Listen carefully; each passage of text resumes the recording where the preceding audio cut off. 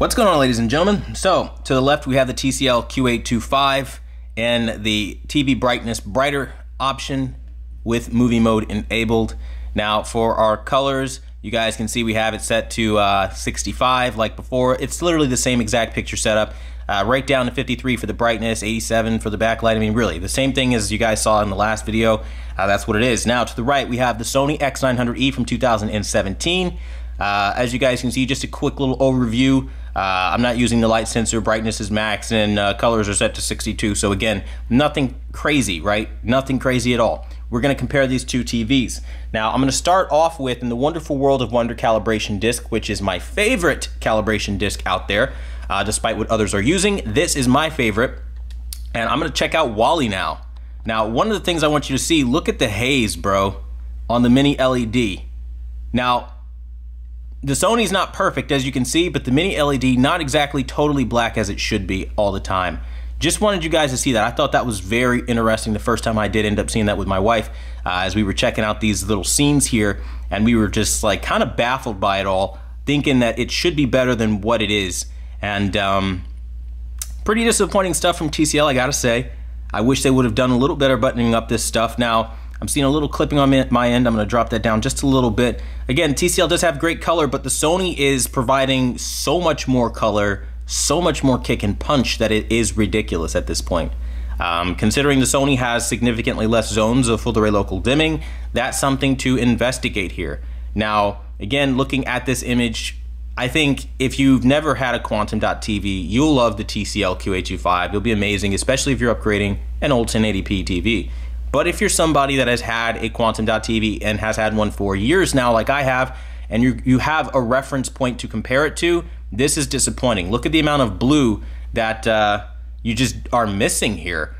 I mean, like, it's unreal. Like, let's try to run that back. If I can remember how to run this back here. I'm using my PlayStation 4 as a Blu-ray player, and I always get it wrong, even though I've been doing it this entire time. Alright, so in scenes like this, the TCL is brighter and it has the greater color volume, hence the amount of luminosity we're seeing in the scene and the way the colors are punching. The black levels are also impressive. I also want to open up my ISO to kind of illustrate that, again, the TCL does have some pretty dark black levels. Again, it's dark, it's just not as dark as it should be, right? It's kind of exactly on par with the Sony X900E. It's a hair darker in this particular example. Now, to be fair to the TCL, I can always introduce Black Crush by going into the picture options, advanced picture settings, and then taking my brightness from 53 and dropping it down to 51, and that will eliminate any kind of black disparity that I do see. But that's going to result in some heavy Black Crush in a lot of the darker scenes, making the TCL the more inaccurate picture between the two. Now, we could do it like that, and a lot of you guys are not going to be happy with the results, so I figure it's better to just go with the accurate image and take the results that just kind of follow from that. So 53 is how I have that set up. Okay, now that being said, as we look at this particular image though, we can see that, again, the Sony looking way better. Now let's see if we drop that TCL brightness down to 51, if that changes the result, and the answer is no. So even if you change the black levels to help deal with the I guess haziness to it, you're not going to be able to get rid of the disparaging difference in color as you guys are seeing here. Look at all of that blue that we clearly have here that is not on the TCL. That is a problem, ladies and gentlemen, for $2,000. Now, that being said, what we're going to do is we're going to open up our shadow detail yet again, because again, I am not okay with Black Crush. I don't like it at all, and I like to see the detail in Wally's eyes. And that being said, while I'm sitting here, the Sony has dramatically more detail in this scene. Now we're going to let the scene continue to play out. I'm going to lower it as I see clipping, just so we can, again, do things on the fly and adjust things. But the Sony has like a ridiculous amount of depth and dimensionality to it. Like, as he's shaking his hand to get over to Eva to try to hold her hand here, I mean, Wally is just like on fire here. Now, the Sony X900E is showing a little bit more haze by comparison. Quite obviously, you are going up against a mini LED TV, so I would expect the mini LED to have some sort of advantage. However, if you look at the blue in this particular scene, wrapping under the jawline of Eva, you're going to notice that, again, on the TCL, that's a little bit more muted. So you're not getting that 100% advantage that you would expect. Like, I'm expecting domination, right? Like, I think everyone here would have expected TCL to blow this Sony from 2017 out of the water, but it's not happening here. Now, one of the things that I think is really funny though is that in 2017, the Sony X900E was proclaimed as a mid-range TV, even though it's a premium 4K HDR smart TV on Sony's lineup. And this TV is proving exactly why in 2017 it was an OLED slayer, because it has the color, the contrast, and the detail to really perform at the highest level. And I'm really impressed with what I'm seeing here, like, quite honestly. Now check out these black levels on the TCL. I don't think you guys are seeing what I'm seeing. I'll open up my ISO quite a bit here. It's getting hazy. Near black not looking the best here, and Sony's actually doing a better job of representing that. I think that is just the funniest thing in the world. If you want accurate shadow detail, you've got to take in some extra haze. Now, as always, we can go in and we can lower it to 51 to give us some slight black crush, but then also try to give ourselves a little bit more, I guess, of the black level control. But that's the sacrifice you have to make, because now look at the black levels. They're not as bad as they were before at 51, so you've got to choose. You're either going to have black levels or you're going to have a little bit of black crush, and there ain't no in between. So again, I found that to be really funny. Now what we're going to do is we're going to go into my little typical retail loop that I like to do of the Wonderful World and Wonder calibration disc. Again, I really love this disc. If you can find it, this is the #1 calibration disc I recommend, especially for beginners. It's very detailed and it will help you out. Again, this is not a plug for Disney in any way, shape, or form, just some information to help you get going. Now, as we look at this, the landscape from the Wonderful World of Wonder was looking so much better on the Sony, and I gotta say, man, like, as I'm going from like scene to scene, I don't know what to do. Honestly, like, Sony is killing it right now with these colors. Look at the way that this is starting up right now. Like, I don't know how much of it, again, showing on YouTube. I'm pretty sure it'll make TCL look really oversaturated and like really juiced for color, but that is not the way it looks in reality, guys, at all. And please follow this commentary, because this is gonna be what's gonna help you guys the most. The video, not really gonna be the perfect reference point. I mean, try to follow certain things and try to hear it in a certain way that helps you, but essentially, there is a problem. Now, I wanna wait till we get to the comforter here, so I can show you guys when we get to the, I think I already passed that scene. I did. It's the opening scene, and it happens for like a split second. If you're not careful, you'll miss it. And it's this scene right here. So I want you guys to pay attention to something. Look at the blue. The TCL obviously has quantum dot color, because you see the blue is more vibrant. However, do keep in mind, we have it set up to favor black crush a little bit in the way that we are setting it up, so that we can keep those black levels deep and rich. If we did open it up to the 53, we would not have a disparaging difference. So just keep that in mind. The color differences aren't really affected by changing the brightness around too much. That's more your black levels. Just wanted to put that out there. All right. Now, obviously it has more color than the Sony in that regard, but when you get to certain things like the way they're rendering green and the way they're rendering the overall environment, I gotta say, Sony's tone mapping is just ridiculous. And I find myself more often than not being impressed with what I'm seeing from Sony. As I look at the glasses, I mean, like, I hope this will show on YouTube. Like, there's some crazy depth happening right now on Sony's TV. Like, seriously crazy depth.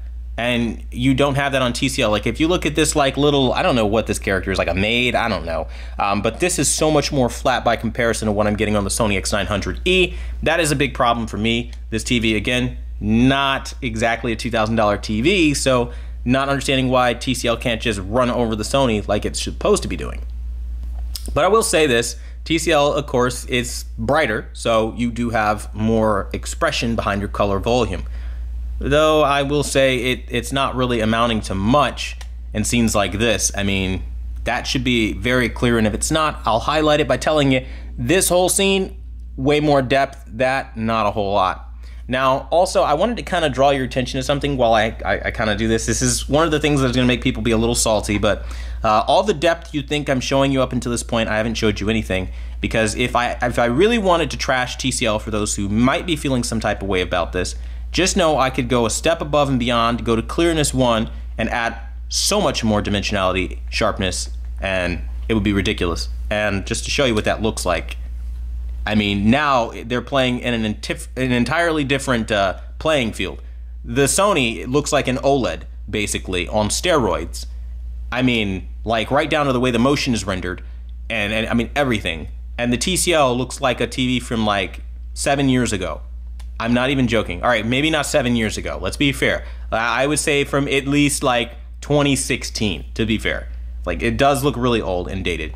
I mean, like, can you guys see this? I hope you guys can see this. Like, the dimensionality is just so much greater when you use clearness 1. Yeah, you sacrifice a little bit of your brightness, but the amount of depth you get out of it from movies, unparalleled. Nobody is touching that. Now, I'm not gonna do it to TCL like that. I think you guys can kind of get the idea that that's just, I mean, come on. I'm not trying to clean slate them. I am trying to give them some sort of a chance to compete.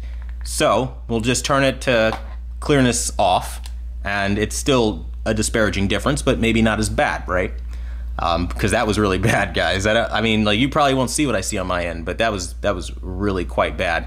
As far as colors and everything, as I pause, it's still a big giant difference. Shadow casting is way better. As you see, Woody's hat is casting a better shadow along these edges. The wallpaper in the background, way richer, deeper. Buzz Lightyear's green, way deeper. Purple, red, blue, every color, period, is more rich on the Sony X900E. And why did I pay $2,000 to have that being said right now?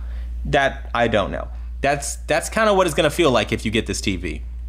Now let's go to another scene. I freaking love this scene, man. Look at Carl. Look at the main man, Carl, showing everybody what I'm talking about. Look at his skin tonality. It's so natural, so rich. The color of his nose, the door versus the door on the TCL that looks a little bit more pinkish and cartoonish. I mean, really, it's just incredible what the Sony is doing. Like, it makes me fall in love with this TV all over again, just seeing time after time again this TV destroy so many TVs. And the blue and that, I don't know, retirement home guy's uniform is just punchy as hell on the Sony.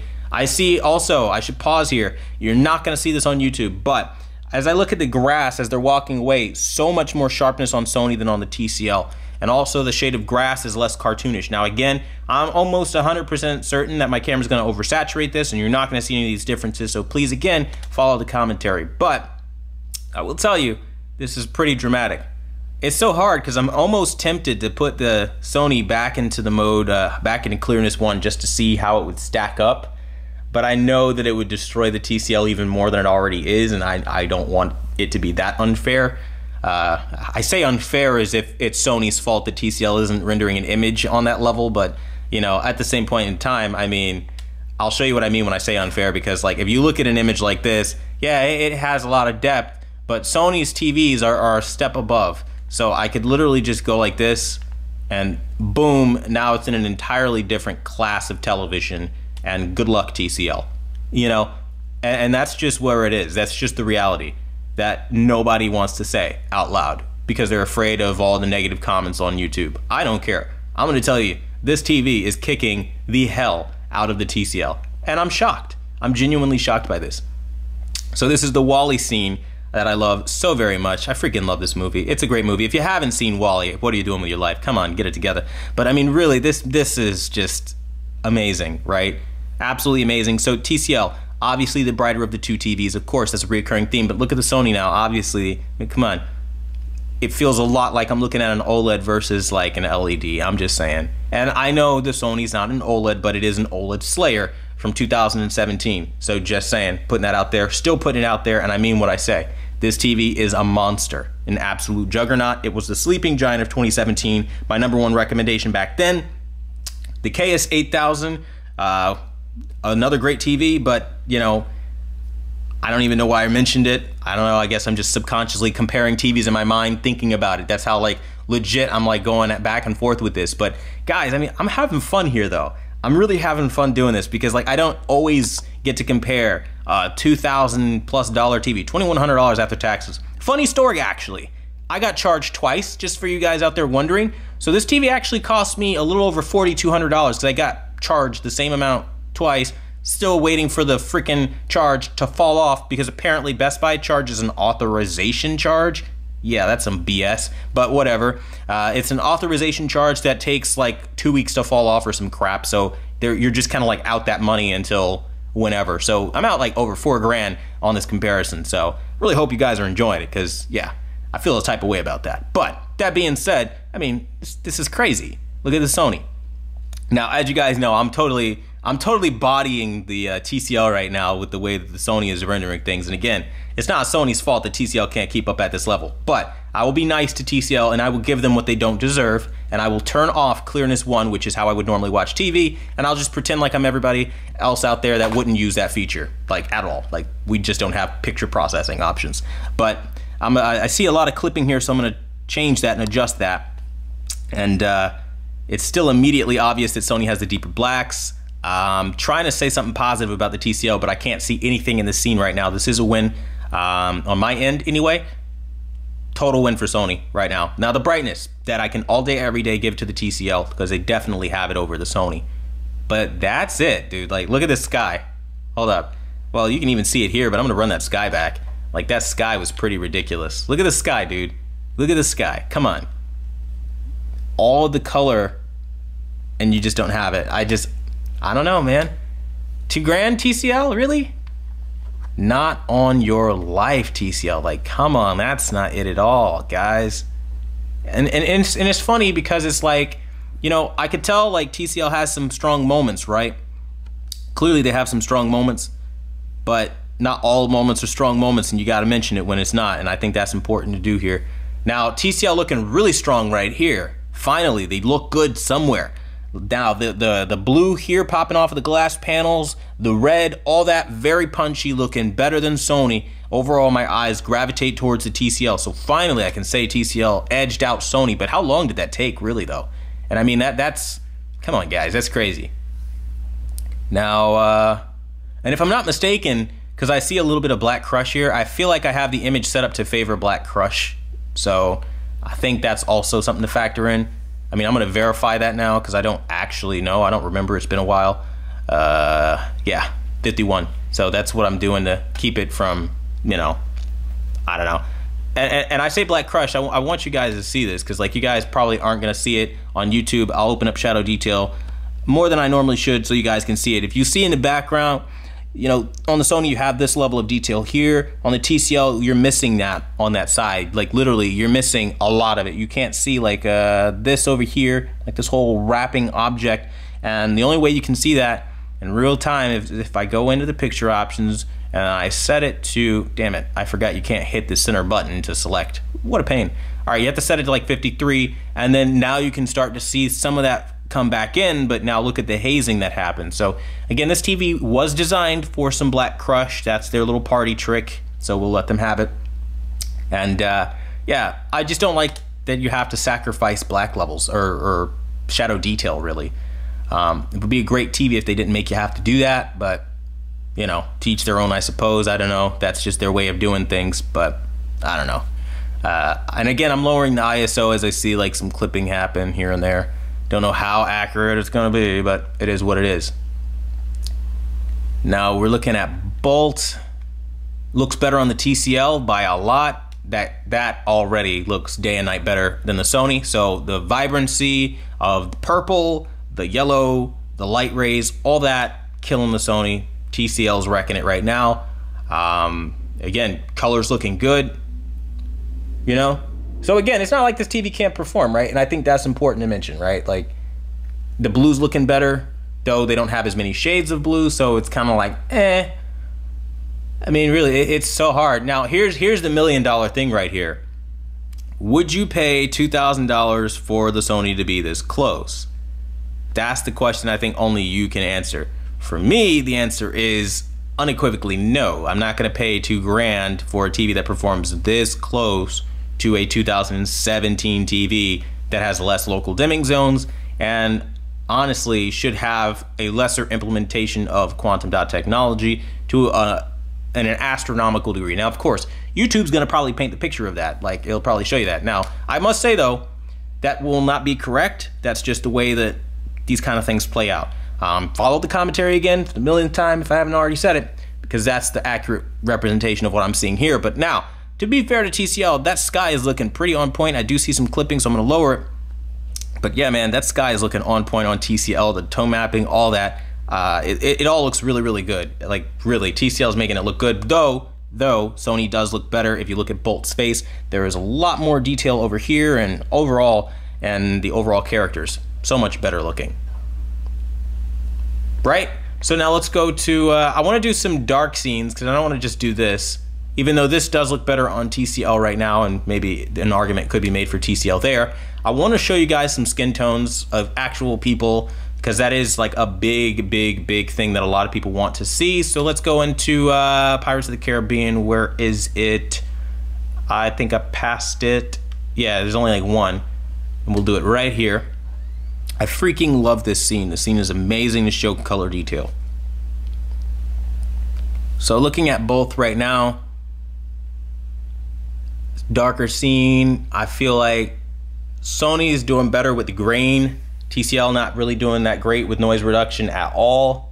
They do have the deeper black levels, though of course I'm almost 1,000,000% positive if I turn on this particular feature. Ooh, I didn't mean to do that. If I turn on the clearness, we can see things change for the Sony perhaps? Let's see. Let's investigate that. And as I thought, yeah, now Sony has the deeper black than the TCL. You might not see it on your end, but the TCL now has the hazier black and this near black scene right here. I'll try to open up my ISO to show that off. I mean, the colors in the back now, way better on the Sony by a ton. TCL now edging out the Sony a little bit, but they have a contrasty. Now here's the thing, look, go back.